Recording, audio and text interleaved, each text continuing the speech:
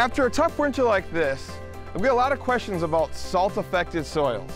In the winter, we use products like sodium chloride or table salt to lower the freezing point of the ice and snow and cause it to melt.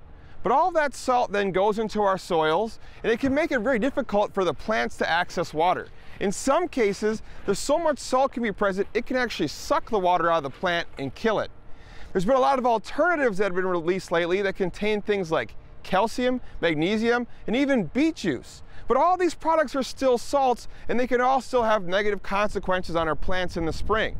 So what should we do about it to try to get our plants to regrow and recover? So these ice melt products can lead to two problems in our soil. The first is salinity. Salinity is just how much salt is in the soil, and again, when we get a lot of salt in the soil, it makes it very hard for the plants to access water. This happens every time we have dog spots, or even in the summer if we over-fertilize our lawn and we have some fertilizer burn. It's a salt problem. The second issue is sodicity.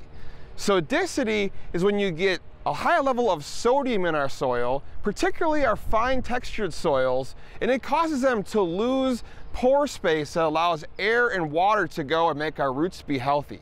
So it's really only an issue in our fine textured soils. If you're one of those fortunate viewers in the sandhills or have lawns with sandy soil, you don't really ever have to worry about sodicity.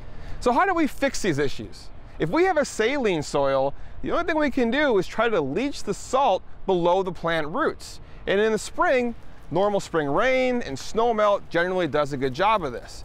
But if we're still having some problems, do a soil test. If a soil test says you still have salinity issues, then a little bit extra irrigation can help to push that salt below.